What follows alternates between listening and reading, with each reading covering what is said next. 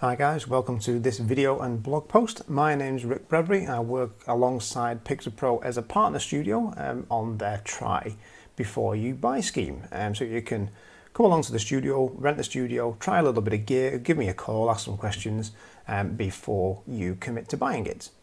So what we're going to be doing in this video and in this blog post is breaking down this image that we see here. So we'll break down the lighting that was used, lighting equipment, lighting modifiers, and also the considerations when using those for this image, as well as the editing Lightroom, and we'll break it down further in the blog post below. So let's take a look at that. We'll go off full screen. Now that is the final image that was originally edited back in 2018. That's the raw file, so you've got the PSD file there, which has gone round trip Lightroom Photoshop, the original raw file, and I have reset the raw file as well, so we can start from the original color image. Before we get to the edit, I'd like to just discuss how this was lit and the equipment used. So if we jump over to this image here, we'll make that full screen by pressing F, and we can see that we have a behind the scenes shot. Now, what I've done so we can see what's going on here, I've raised the exposure, lifted the shadows a little bit, just so we can see a bit more of the equipment, because anything that's not lit in this kind of a scenario, so all of the shadow areas back here, they will just be completely black and we're not going to see anything. Now, the equipment that we have here from Pixapro is Pixapro strip boxes, 35 centimeter by 160 centimeters with the egg crate grids fitted. See them there. They were both mounted to Storm 2400 units. They're monoblock or studio heads, mains powered. See one just there. If we punch in, whoop, there it is. You can just about make the name out in the shadows. There we are. And then we have actually a fill light. Now that may surprise you, but this is the fill, which was made up of a couple of Pica 200 units fitted to the dual bracket with a 7-inch reflector and a 20-degree grid. So to make it a little easier for you to find the equipment that was used, I will link it in the blog post below, of course, and in the description for the video. But also, we'll have a quick jump over to the browser here. So, the studio units that we used, or studio lights, are the Storm 2400s that we can see here, currently on sale at $375 a unit. Cracking lights, very, very short or fast flash durations for freezing action. Not that it was needed in this shot, granted, but cracking units. I've got two of the 400s, two of the 600s. Love them, absolute workhorses. The strip boxes that we can see here, now these aren't the easy open variants. There are options for easy open umbrella types, which they have in their equipment stock, but these are the rod speed rings, and they basically stay put together and live at the studio. They come with a grid, and there was two of these used, which I'll explain how they were used when we jump back into Lightroom. The Pica 200s that we see here are two units. This was actually bought as a kit with the dual bracket here, which will take the two units. It can either take a single bulb and just use one unit, or two bulbs, so you go from 200 watt seconds to a 400 watt second light, and it includes LED lamps there. Great bit of kit. I use it all the time, even in the studio when I've got mains power, because it's just so handy to pick it up and go without worrying about tripping over a cable. Now the modifier for that light, again that was the fill, was a 55-degree or 7-inch reflector here, which is designed actually for the Storm units, Limo or Kino units with their grids. And I actually used the 20-degree grid that we can see there. So you've got the 10, 20, 30 and 40. I do tend to favour the 20, I really like that degree. The 10 can sometimes be a little bit too tight and a bit too wide on the 30 and 40, although they do come in use now and again. Now trigger wise, on my Canon 5D Mark II, I had the Pro ST4 trigger for Canon. There's various options there: Nikon, Sony, Olympus, Panasonic, Fuji, Pentax, and it's a great trigger, easy to change the power on the lights and see what you're doing with the large display. So that's a breakdown of the gear. So we'll flick back to Lightroom and we'll go back into this behind the scenes shot here, just to explain what each light is. Thumbs up for the yellow director's chair. Surprisingly comfy. Anyway, Now, the key light is actually this unit here on the right. So this Storm 2 400 with the strip box and grid is the key, which is edging out this side here, down the side here, top of the leg and shoes, down to there. There's no light from that really hitting the background. You can see a little bit hitting the edge of the paper, but nothing's getting to the background. Any spill that you see on the background is actually from that grid or the edge of it. Now this strip box here is actually a hair light, or kicker if you will, or rim or separation. So it just edges out here. It will hit a little bit of the side of the face depending on how far Rob turns his face or whether I direct him to do that. But that's fine. That's on a little bit lower of the power just to edge that side out.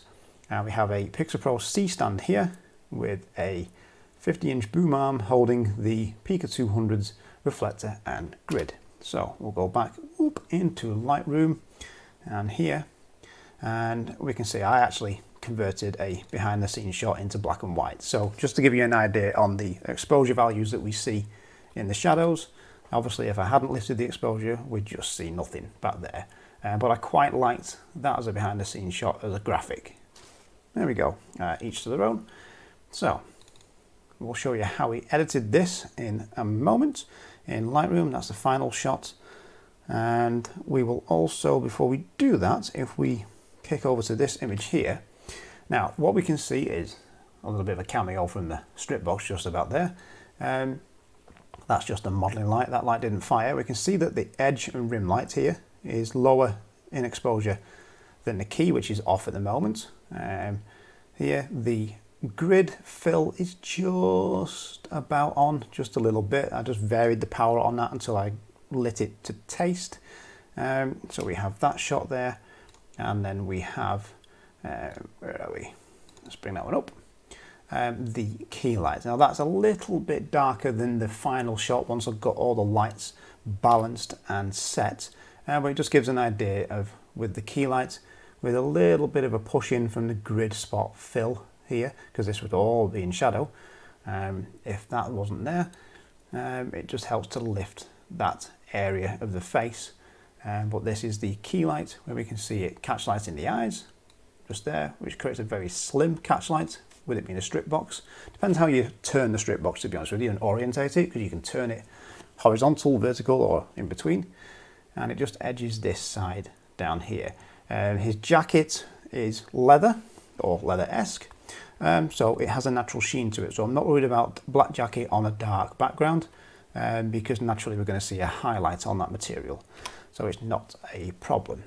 Now if you're looking at Lightroom here and think, wow, you've got the text really big, that's so you can see this easier and see the sliders when I start working on the image. So what we will do is we will drop down to edit the reset raw file. Now, if we get rid of those there, just so we can see this a bit easier, we'll jump into develop. There we go. And we'll start getting to work on this. Now, as you can see, the key light on this side lights all the way down here. This side of his face, it's the predominant key light. You could call it kind of a short lit, because the side which is away from camera is lit more dominantly than anywhere else. So if we were more dominant on exposure on this side here, it'd be broad lit, facing towards the camera, but it just edges out that side of the face. The jacket picks up the highlight nicely. The background hasn't gone completely black, because we're letting a little bit spill past the grid, that 20-degree grid, so when it hits here, a little bit of fall off will just hit down here, and we may get a little bit of spill at the lower section from the strip box also, which is the key light. Now we can actually see the key light there making a bit of a cameo appearance, but that's easy enough to get rid of both in Lightroom and Photoshop. So we have the rim and kicker down this side. Oh, there we go. The other one's trying to make an appearance in the corner. Watch the edges. Right, and we've got the fill light, which is just filling in the shadows on this side or area of the face there, and then the key there. 3 lights, nice and simple. So first thing I'm going to do is get it off Adobe Color and go to Adobe Standard. You can see you get a little bit more latitude in the file straight away. Adobe Color, don't like it, it tends to crush the blacks, especially on the newer cameras. that we have today. It's, in my opinion, a bad profile. There we go. So if I bring up the information, we can see that this was shot on a 5D Mark II, my workhorse camera, the 85 1.4L and at 160th of a second, 5.6 ISO 160. There we go. I do tend to shoot with this camera on ISO 160 because it's a little cleaner if you do want to push the shadows. There we go. Right. So as we'll go down here, I always tend to start on a medium contrast curve. So we'll see that change from linear to medium contrast curves. It's closer to the preview that I would see on the back of the camera, generally speaking. So I tend to start there. Noise reduction is off, lens profiles on. Cool. Right. So to start work on this image, I think the first thing that we can do is get rid of the intruding light modifiers. They always want to be in the shot. I tend to work them in as close as I can without them hopefully being in the shot, but it doesn't always go that way. So what we'll do, we'll just select that, and Lightroom will automatically select an area, and that's that gone. In fact, we'll do the other corner as well. There we go. Now I could crop those out or crop part of one of them out, but I tend to prefer to frame in camera. My sensor is my canvas, sometimes to a fault, but there we go. And what we will do, if we go poor man's black and white and just hit black and white there, it's not too bad. It's pretty close to where we got it to. Now you can leave it there, of course. You could, of course, take the saturation and go all the way down. A little bit muddy doing that. So there we go. What we'll do, we'll go for black and white to begin with there.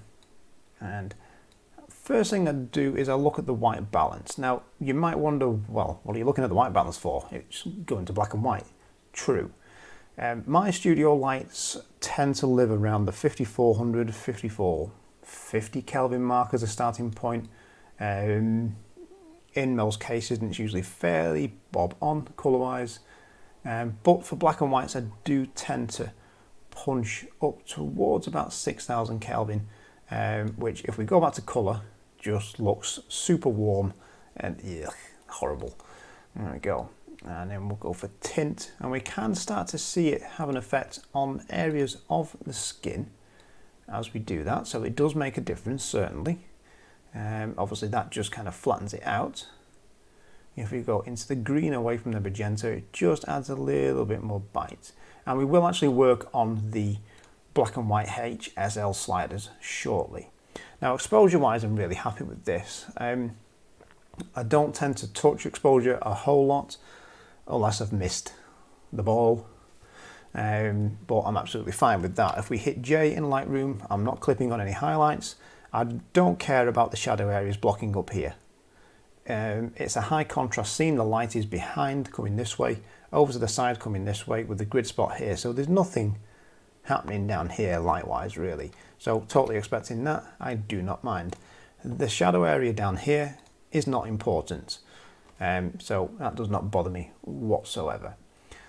So what we will do, rather than go for a global contrast, we will, go for a little bit more of a curve there.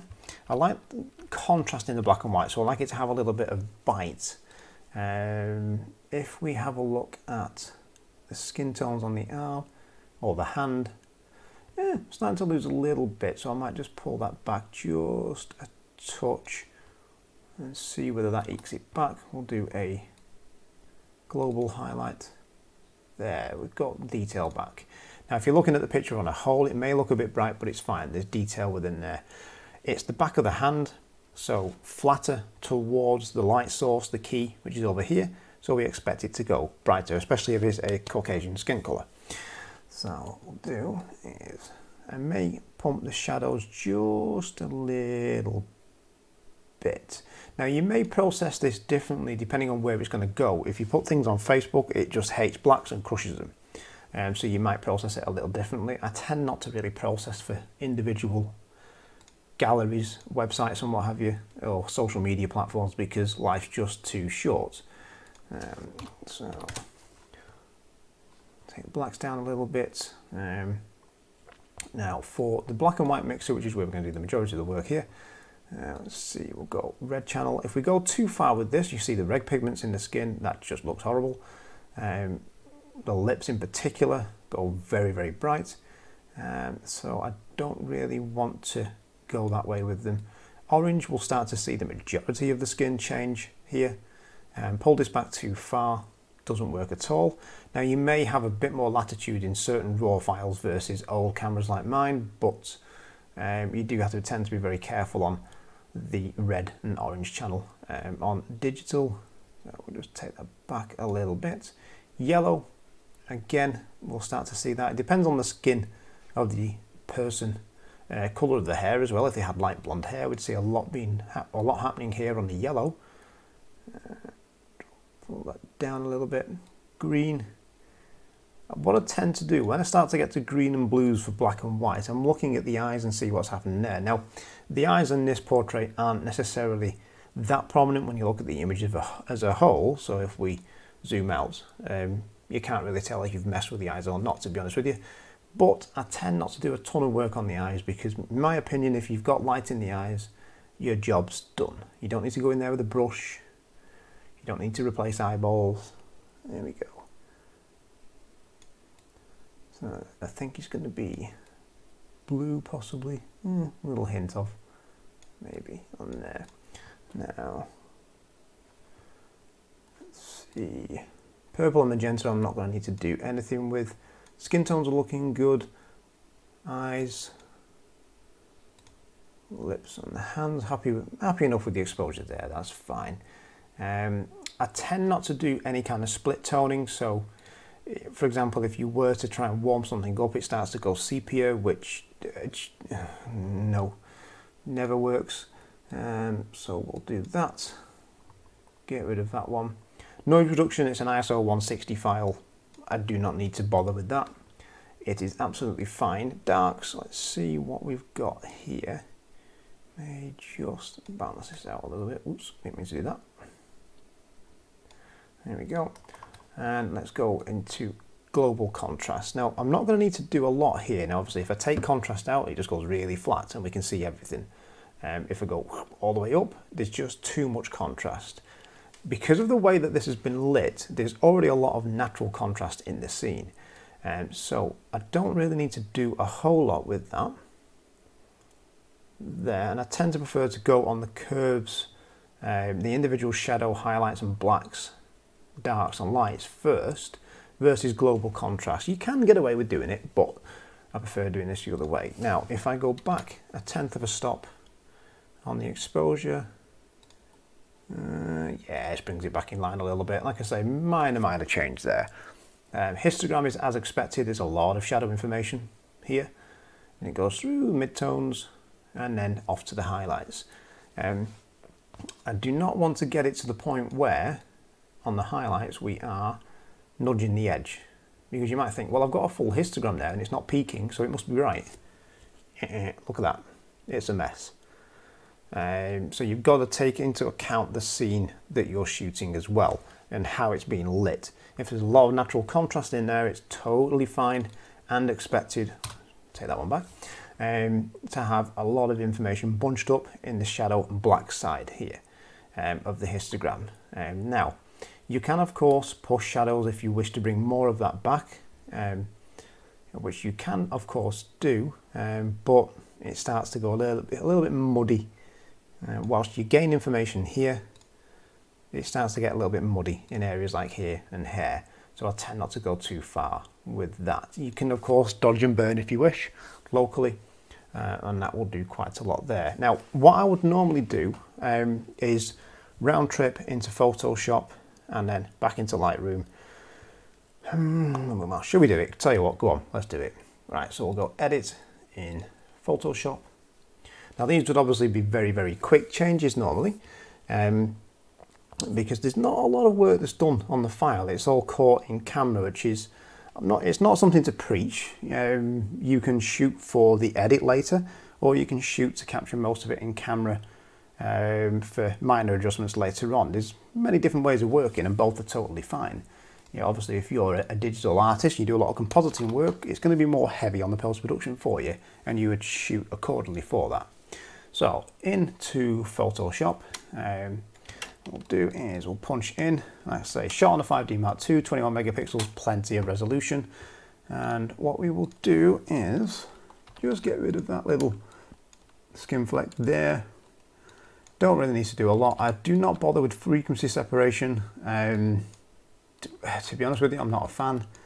And most people are fine as they are. Yes, get rid of some blemishes, but don't make them look like a mannequin, please. And there we go. That's all fine. Not a lot needs doing there. I'll do a little bit of local sharpening around the lips, or in Rob's case, because he's got a cool beard. We'll do some of the beard area as well, and it'll just add a little bit more bite to that area, especially where the highlights or the lighters hit the hairs. Again, it doesn't need to be a lot. I will normally go over the eyes a little bit. We've not got much of a catch light in his right eye. It's more predominantly to the left, totally expected. As we see, his chin's down and he's turned slightly away from the grid, more towards the key, so totally expected with that. And what I'll do also is do a sharpen, unsharp mask. I'm not particularly worried about the sharpness of the image, but just adds a little bit more to it, and then back into Lightroom. I suppose I could speed this bit up, couldn't I? Probably will. Come on. Right, so we'll close out of that. We'll jump back into Lightroom. Let's go back into there. So that's the PSD that we've just created in Photoshop, which I'd normally put onto a green label, but that's just going to confuse me. And we will go into here, into develop, and I will tend to, I do have presets for this, but we'll go and do just a little bit of final sharpening with a mask in Lightroom. Again, don't want it to have too much bite. The 5D Mark II with that lens is plenty sharp enough as it is, and we will do a little bit of texture, dehaze. I don't really think it needs, but we'll do just a tad clarity. Yeah, that's fine. There we go. And that is the final image. Now, if I go larger screen for you and lights out, what we'll do, make it a medium grey background, a little bit easier for you to see, because if we make it full screen, it just bleeds off into the edges. And that is the final shot. Pretty close, I would say, to, oops, lights on please. Right, and we'll go down the sides of the grid. Let's see, where are we? If you compare those two, they're pretty close. That's the one we've just done, by the way, and that's that one. I'll probably drop the exposure just a touch more in the highlights than I did originally. Again, it's hindsight, going back to a file. You can often see things that you might want to change, or your taste has changed in time. But very, very similar there. There we go. So that is how we ended up with that as a final image. Okay, thank you very much for watching, guys. Like I say, hopefully I've not whittled on too long. Do check out the blog post below for a bit more information. We'll do links to the gear that was used, a bit more of a breakdown about that gear as well. Links will be in the description of the video on YouTube. Any questions, hit me up in the comments, send me a DM, and I'll be more than happy to answer them. Thank you very much, guys, and I will see you soon.